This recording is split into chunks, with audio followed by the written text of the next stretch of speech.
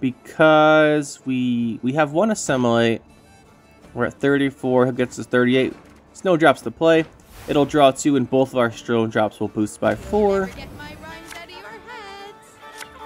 Now we get Brothans, of course, and that'll be it. GG.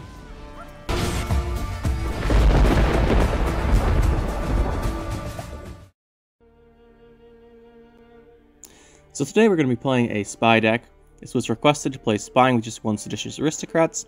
Not really sure why we're playing just 1 Seditious Aristocrats, but shouldn't be too big a deal. It's just a bronze 5 Persian card, and it's not the center point of this deck because we're not going all in on Spies. So what we're going to do here is we'll be playing Imprisonment just for added control. I like Imprisonment when you have a deck that doesn't have a lot of control like this one. So it gives you options to lock down, well, not lock down because that's different leader ability, to lock the problematic opponent's card. So I like having Imprisonment. We're going to test Crystal Skull. I'm pretty sure Lampshin's better, because Lampshin lets you Dead Man's Tongue it, lets you Emissary it, so I think it's much better. But I want to try it in case we need to put it on an Impera Enforcers early for a long round. Jin's probably better, we're just testing this one out. As far as the deck here, we have Artois as a finisher, probably not surprising. We're not playing a lot of Assimilate, so he's pretty much our only Assimilate card, but his value as a finisher is really good because we still put out Spying quite a bit. We have Usurper Officer. Usurper Officer is really good because we're going to play stuff that generates points with Spies. He makes 2 Spies. He's a good tempo play in round 2 or 3. Plays for 12. That's pretty good. We don't have a lot of solid 12s. And I wanted to play him because I haven't played him in a while. So he seems like he'd fit pretty well in the deck. And creating 2 Spying units is good because we get stuff for that. So we're playing him. Brothan's here. We're going to play him. He's our other Assimilate card, but he's just here for value. We can create any of the Bronze Disloyal units from our deck. We have all of them in our deck, so whichever option we need, we can get from him. That's pretty good. He just plays for a lot of points, and he's really good, and he's going to be our deck, because we're playing a Spying deck. So we have the Coup and Joachim. So normally if Coup Joachim and a secondary target, so like sometimes it's going to be a Cantarella, something like that. We have our second Coup, which is going to be on a Spying card. It could be on anything we put Spying on. It could be on one of our Bronze Spies if we really think that's a good idea. But Coup's really good, and we have it in our deck, and we have Joachim. Joachim would be a little careful with because we don't want to pull off something early. So like you don't want to pull your Artois with Joachim, so you gotta keep that in mind. But he's still a very good card. We have Ramon. Ramon's here for our soldiers. We have 2 soldiers that are pretty good. Well, really good. We have Impera Enforcers. This is one you really want to do. You want a Ramon, Impera Enforcers, play the Impera Enforcers. Then whenever you play a Spying unit, you get 2 damage pings. That's really good. And you can save those up and damage something, and the Ramon will protect one of them quite well with the 2 armor. So, really nice to have him in here. And we have a secondary target in our Illusionists. So, Illusionists, everyone knows, is pretty good. We got 2 4 provision spots left, and since I wanted to run Ramon with the Enforcers, I went with the Illusionist as a backup target for him. But yeah, so Ramon has a target of Enforcer and Illusionist in this deck. If you're not playing Devotion, you can also add Mushy Truffle for another way to make Illusionist, but this isn't really an Illusionist spam deck. So we're not going to do that. You could play, well, I'll get to that later. We're going to keep going through the deck right now. We're playing Invocation, because of course we are. I don't have to explain this. We have Dead Man's Tongue for thinning. Really nice. Lampshade helps with this, but we're trying out Crystal Skull now. We have Fergus. Again, we get a charge for each Spying we put out, and theoretically we should have 1 or 2 Impera Enforcers. That'll give us 6 damage if we have 2 when we play him. That's really nice. And also boost the Seditious Aristocrats by 3. So this is really good if we can get to a situation. Like, it's not good if we just throw it down by itself as a 7 for 7. But it's not bad at that. It's one of our highest plays if they don't have to target. But it really helps out in the longer round when we need the Spyings. Fercart does too, but we don't have a lot of special cards for him. We've got 1, 2, 3, 4. So he won't be throwing out a ton of Spyings with his ability, but he's still really good. And he helps us thin our deck. The 2 Blight Makers thin our deck, give us good tempo plays. 1 Assassination of 5 Persian slot. I went with this because of I want another special for Fercart. It could be anything. This could be a, what's the lock guy? Elba Armored Cavalry. It could be an Elba Armored Cavalry, Nilfgaard Knight, something like that if you want. The 2 Impera Enforcers, the 1 Seditious Aristocrat. These are our main Spying cards. If you are playing 2 Seditious Aristocrats because someone didn't request this deck, you can cut the Assassination for it as well. That gives you the second one. A Duchess and Informant. The 2 Thanated Turncoats. I like this card, and it's a potential target for your Crystal Skull, but you're going to have to wait a turn probably, so it's pretty good. And it's our way to deploy Give Spying. We have 2 ways to give Spying on deploy. Turncoat, and then we have Fergus do it as well, and Fercart can put it out. So you shouldn't have too much of a problem targeting something good for Artwad later in the game. Then we have 2 Illusionists, like I mentioned, as a backup target for Ramon, and they're just pretty good in general. The Mage Assassins, they went with the Blightmakers, and we have Emissary and Mage Infiltrator. So that's the deck. Pretty good. It's not... I've been having good success with it.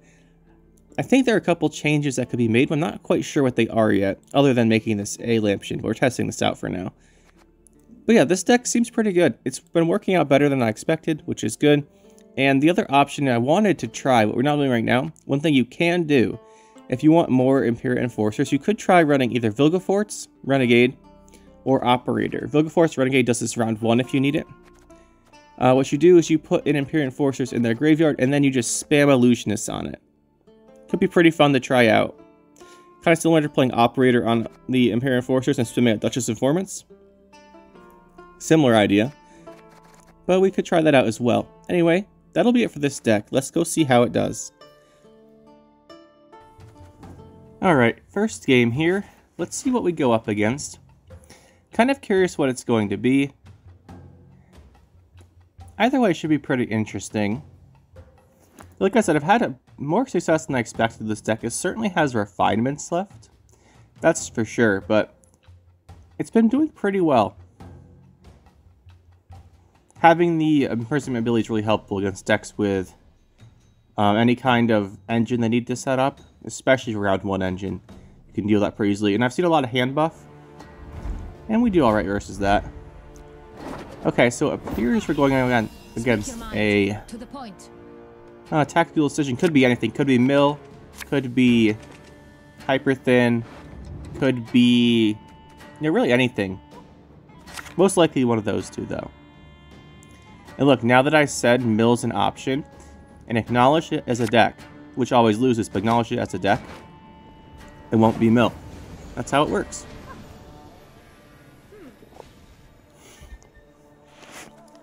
So we got Blightmaker here. A fine vintage. Good thinning. You do lose 2 points if you can't hit something with the Mage Assassin, but I'm not playing anything else in my hand, so this is what's going to be. Now, if we need it, we can put the Crystal Skull on the Impera Enforcers and go for that kind of round, or we put it on the Thanated Turncoat. This is why I wanted to try it out, but I don't think it'll make too much of a difference here. We do have our second Blightmaker still as well. Definitely want to be going for that. Hopefully he doesn't have both.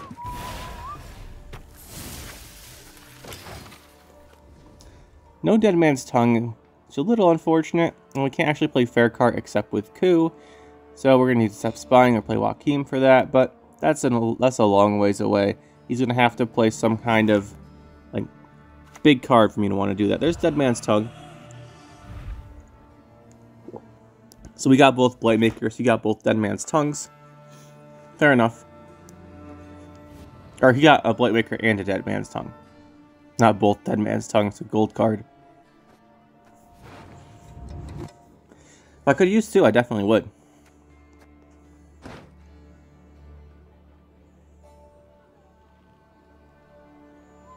Not sure why it's taking him so long to pick what he wants here, but he'll do it. Let's see, I think we go for a Turncoat now. Yeah, let's go with a Turncoat and we'll put a Crystal Skull on it. Start zapping this. Not the best target for our Artwad, but we can put more Spyings out later on. Especially with Fergus. Fergus can give us a bunch of options when we play him, because we'll target 3 things. Yeah, this deck thins quite a bit. We got the 2 Blightmakers. The Joachim thins by 2. The Fercart thins by 1. Dead Man's Tongue thins by 2. That thins 7. Invocation puts 1 back on top, yes. But we do have 7 thinning. And Coup goes back on top as well. So we thin by 7, but we're not going down to like 1 card. We're going down to like 4, I think. 4 or 5. Whoa! That was a Scorch, boys. What are we facing? That's really weird. Round 1 Scorch for 11.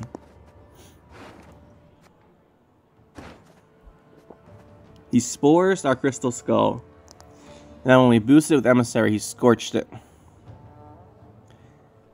Is it some kind of no unit deck? It's pretty weird. Let's hope Brothen's here.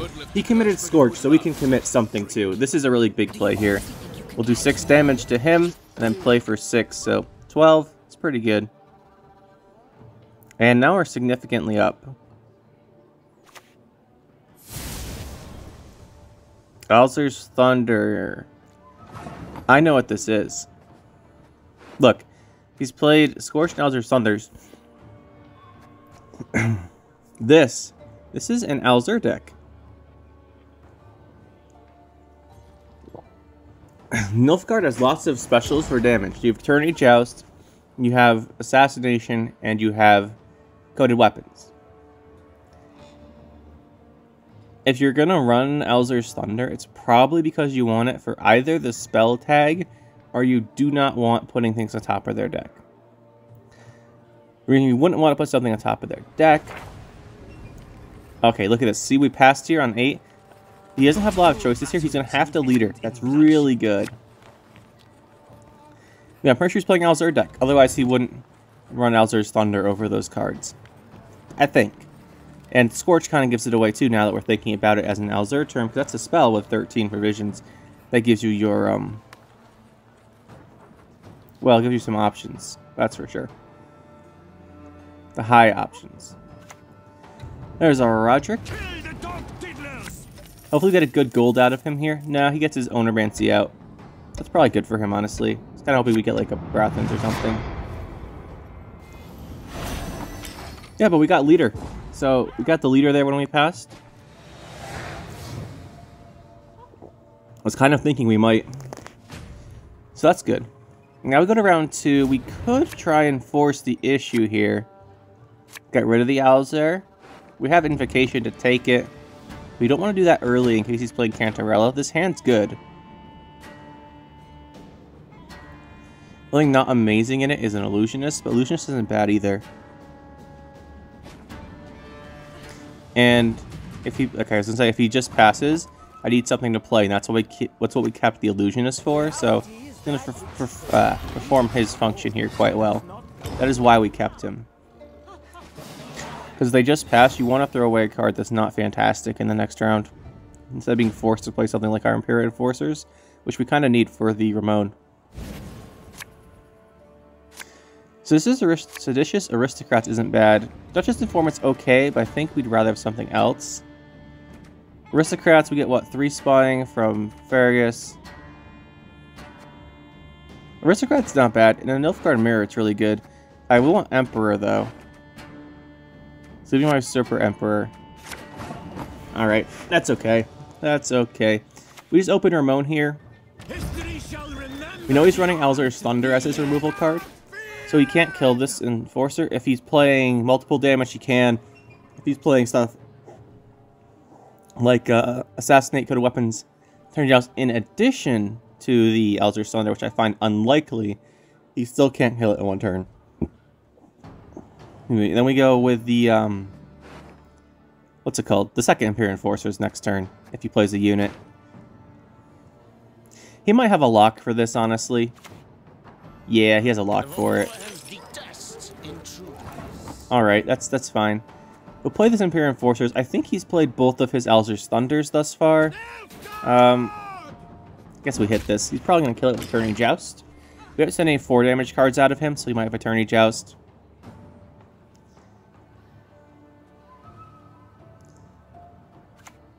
There's the Alzur. Now we have a couple options here. We can leader ability lock it. I like that option. We can Invocation it. I don't like that because if he's playing Cantarella, he can take it back and play it. So I think we just locked with leader, and now it's at 3 health. If we want to, we can coup it then, and then play it on our own field before we play Invocation. We want to hold off on that because if we Invocation it and then play it, he can Invocation it and play it back with Joachim.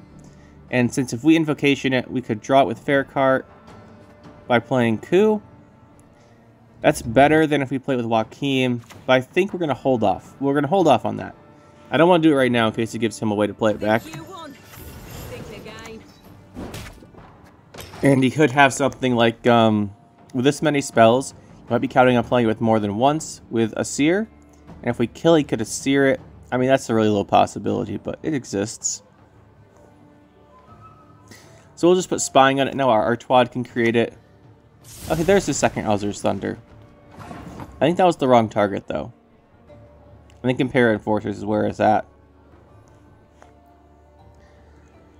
We could Fercart, we could Seditious Aristocrats. There's choices here. We could go Joachim. We probably don't... We don't want to Joachim Alzur, right? We could just throw it on Seditious Aristocrats now. It gets its full value. What's in our deck? We'd get Enforcers, Emperor, or Illusionists. That's not bad. Let's throw this down, though. Go to a 5. He can't... He's out of Alzur's Thunder, so I think he doesn't have a way to kill this. And it'll get its full value eventually. Anyway, there's a Cyanthus' Blaze. Whoa, okay. That's a thing. I understand why this is here. It's to set up Scorch. I don't agree with it, but I understand. Perfect Majority Usurper Emperor. Give us some charges. Give us some points on our aristocrats. They went to 8. And let's just kill this in case he has a Purify. If he purifies Alzur, he can't use the order in the same turn, so I don't care. If he purifies that, he can, and I would rather him not do that. That's why we didn't bother killing the Alzur, even though it could be purified. Because if he purifies it, it's not going to get any of its abilities off. We have a chance to either coup it or invocation it still. There's the Purify. We just talked about this. Like I said, we don't care. We'll just go Fercart and we'll coup it, so it's dead. Kill this, and then play our Alzur. We'll kill this thing in his range row. The reason we kill the one in the range row is because if he takes Alzur and put it, like if he copies Alzur or something and puts it in his range row, we can just hit it with Assassinate for 6, and it dies. He's probably gonna play with Joachim though, so that's probably not gonna happen. We'll make another Alzur here. Probably the best target here. We will get a 9 with our invocation. Like I said, if he's not paying attention, just puts this ranged with his Onomancy, we assassinate it, and he probably quits. But otherwise, we'll just have to invocation it. It won't be too bad either way.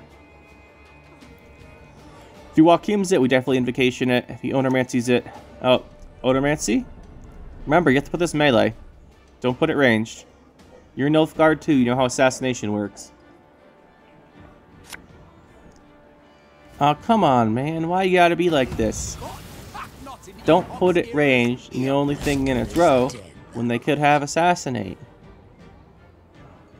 Come on, man. Well, this looks like a win. It's got no more Scorch Blowout, and it wouldn't do right on this anyway. He's used his Invocation. Uma's Curse, I don't think this could get him anything that wins. And if it does, we still have Invocation.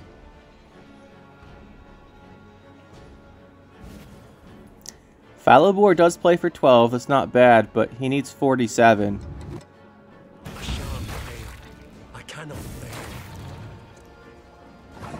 We can Fergus, by the way, look at this, if you Fergus and they already have Spying, you still give them the status again, so it counts as a +3 on these. I don't remember if that was always the way. It probably was. Just, yeah, there's the GG. Alright, game 2. Last one was interesting. We kind of exploited his deck a little bit. We won the round 1 with a lot of tempo. Well, he won the round 1. We went with a lot of tempo, and then he was forced to use his leader ability. And then that helped him find his cards, but we have too much control with the double imprisonment charges in round 3 for him to really get his stuff going. Unfortunate for him. Good for us.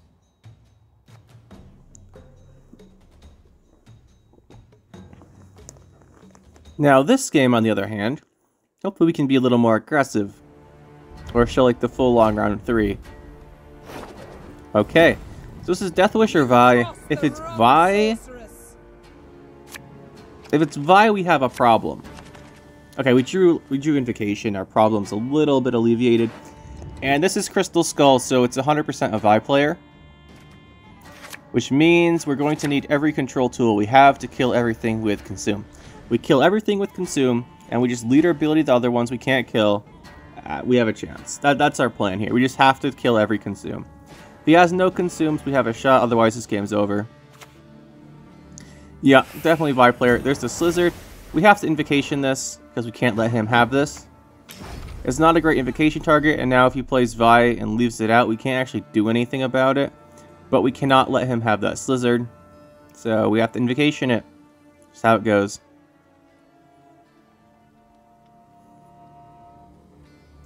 Now he plays another Consume card. And then we have to Assassinate it. That's fine. And then I don't know if he'll have Fork. Okay, we can go for our Blight Makers then. That's good. We definitely want to get those going. Now, the thing is here, he might not have... Because I'm 100% willing to throw out both my leader abilities this round just to stop him consuming.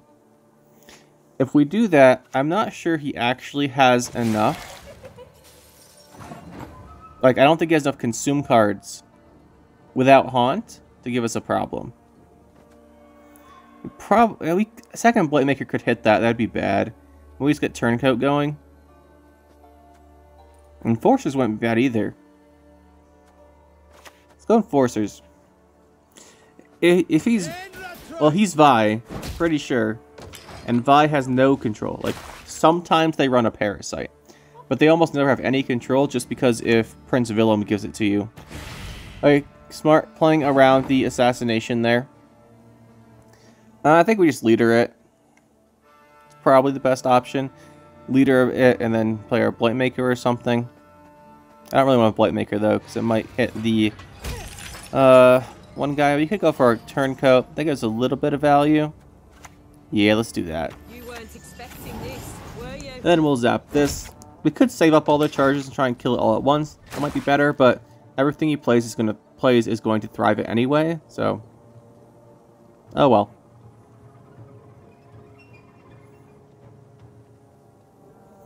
Okay, so I doubt he has... That's both Slizzards gone. Usually they run, like, maybe a Haunt and a Barbagazi or something. A Barghest with the 2 Consume cards and the Haunt. And then a K-Ren sometimes, which I doubt. Oh, he's got the, Were-Rat. We can't let that happen. So that's going to have to get locked as well. So we'll have to leader that. And then he'll be out of leader charges. If he has any more Consumes, we're in trouble. But I really doubt it. Well, we could save this Turncoat charge a turn, but there's not really a point to that. So we'll just zap it out. And we can go for our Blightmaker now, since he's consumed the guy on his own. The Archospore. 13-point lead's okay, but the thing is, I don't think he has any Consumes left, so he's going to have to leader charge for all of his Vi's. Yeah, so there's a Vi's and a leader charge. If he had a Consume card, he would play it. Which means we know his next play will be Vi leader, because he doesn't want to lose on even. So that will play for 10, 1 Thrive, and 3, 14.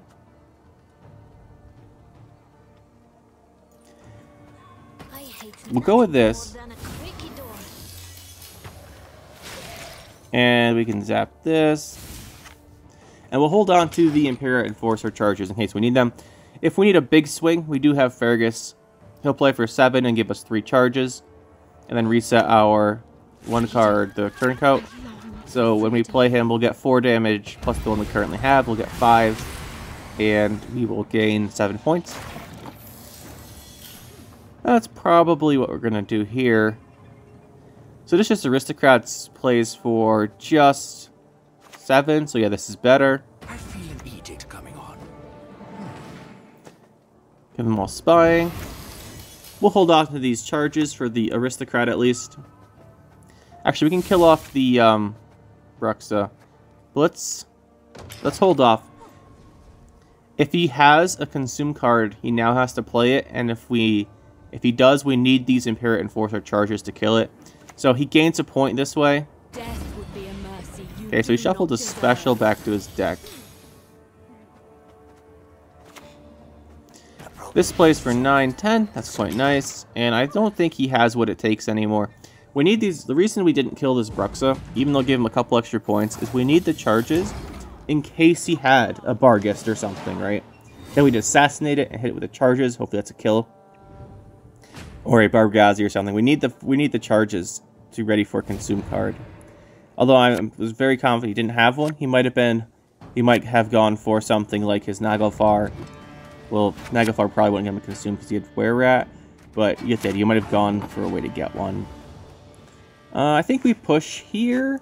Normally, you do not push versus Vi as like a standard thing. You don't do it because it gives them big carryover. But I want Haunt gone. That is the worst possible card in our deck. That's unfortunate. But the reason we're doing this here is I want Haunt gone, and I don't think he has any consumes left without Haunt. If he does, I want them gone. So let's see what he does here. He's deciding... Oh, he wants a Slizzard back. Okay, we'll just Assassination that. That's gone. Still no consume card for you. And what's next?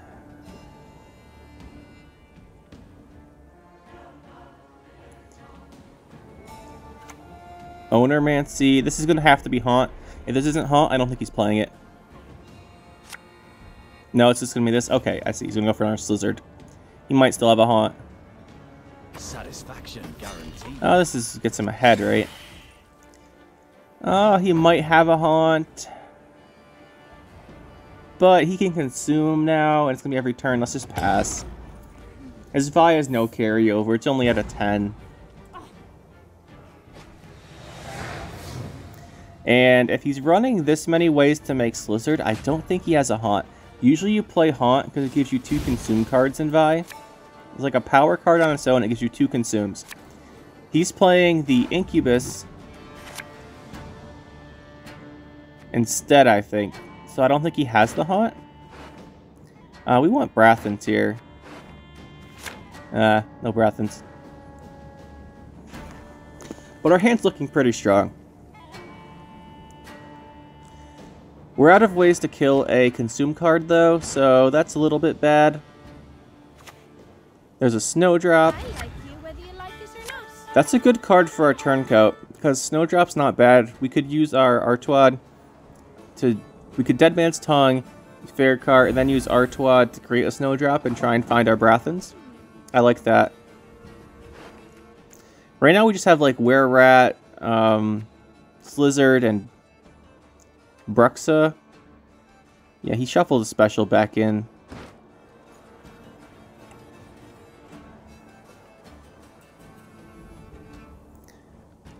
I'm trying to think what we want here. It's probably Turncoat. And then Usurper Emperor. I despise Dimeritium. Artois. Should be interesting. We can also coup this Snowdrop as well, but I think we want to go Fercart, Dead Man's Tongue next. Try and thin our deck, then draw our Brathens.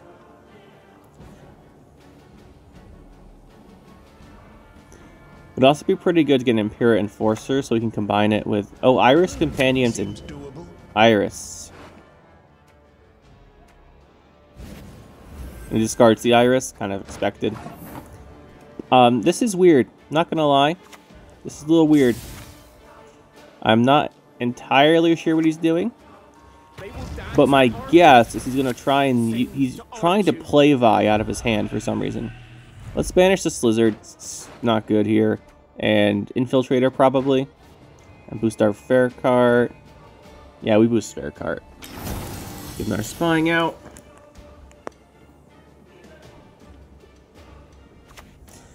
There's Mata. He's helping us thin here. For young is the night. Snowdrop. We'll zap the... probably Snowdrop, right? Yeah. We can coup the Fercart. or coup the Snowdrop. We probably play Impera Enforcers now. We have to play it before the Usurper. So it's either going to be this turn, or we go for our Illusionist. Illusionist doesn't get as much value. It's just being a 5-point play, which is a little unfortunate. Although it can give us a Bruxa, which has a couple of Thrives in it, so that would be okay. But I want to try and draw Brathens here, and then if we do draw it, we shuffle back in the Illusionist. So I want a card to keep the shuffle back in if we do draw the Brathens. So we're going to do this before we play. Okay, Brathens is the only card left in our deck. Put these two back in, shuffle them. It's worth a try. Worth a try. Desert Banshee, and we can't kill that now, so that's unfortunate. He's going to get to consume.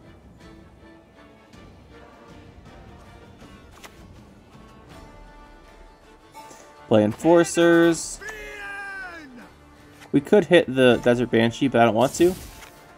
Just in case he doesn't play the Vi this turn. He will, though. There it is. 13 points, 14 points for him. And he has one way to play Vi. And one card left. So one of his plays is going to be a 13-point or a 16-point Vi, right? He's going to get a 16-point Vi for one play. And then whatever his last card is his last card. This will be the Bruxa. This gives us a Thrive or two. We have Usurper, Emperor, and Artwad. It gives us actually maybe 3 Thrives. Oops, that's not the right card. Hopefully it doesn't cost us the game. Really meant to click that Bruxa right next to it. Whatever, it'll be fine. And he's going for Spores. That's a big reset, actually. 9 points. His last play gets him to 49. We'll zap this, because now why not? And Artwad we'll do later. Usurper Emperor here plays for 14. Counting the 2 charges we get. And we actually got a reset on our Turncoat as well. So 15-point play. Very nice to have that. We can kill the Snowdrop. So he goes to 44, 45. This is the +1. And we need 11, 12. Archwad gets us there. Not with any of the raw point values. Because we have 1 Assimilate. We're at 34. He gets us 38. Snowdrops to play. It'll draw 2, and both of our Snowdrops will boost by 4. Now we get Brathens, of course, and that'll be it. GG. Really should have clicked that Bruxa. I meant to, but oh well. It happens sometimes. So what do I think about the deck? Would I change? Like good stuff. I think we're definitely changing Crystal Skull for Lampshin. I wanted to try out the Crystal Skull on the early rounds, maybe like an early Turncoat or Enforcers, like I said. Don't think that's the great way. Go back to Magic Lamp, I think. And then the other thing is we were requested just to run 1 Seditious Aristocrats. I think we want 2. I do think we want 2. So we'll go for that, put the second one in.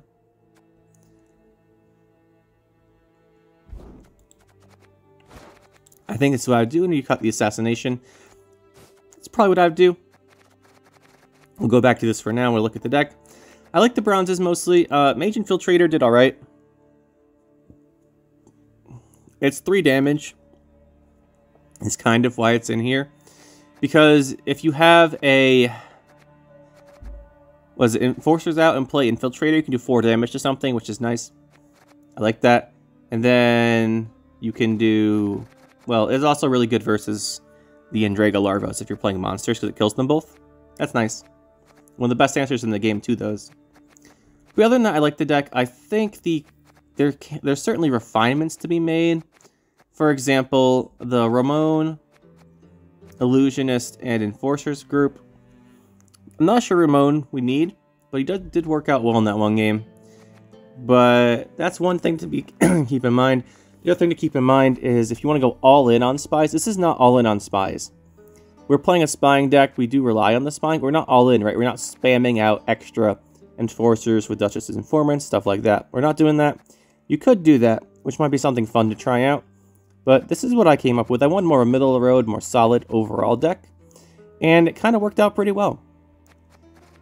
I did like it. The only thing I kind of think we might have issues with is we have good like short round plays and stuff like the Joachim Coup. But if you're going to go all in on spies like Operator, Vilgefortz, and then I think you might have to cut those, which hurts the short round, so I didn't go for those decks. Went for this instead. I think it's more well-rounded. But you certainly could try that out, and it would be interesting. But overall, I like the deck. It was a good suggestion. Although, if you want to explain why we're only playing one Aristocrats as a request, you can. I'm a little curious. Anyway, guys, thanks for watching. Hopefully you enjoyed. We'll see you next time.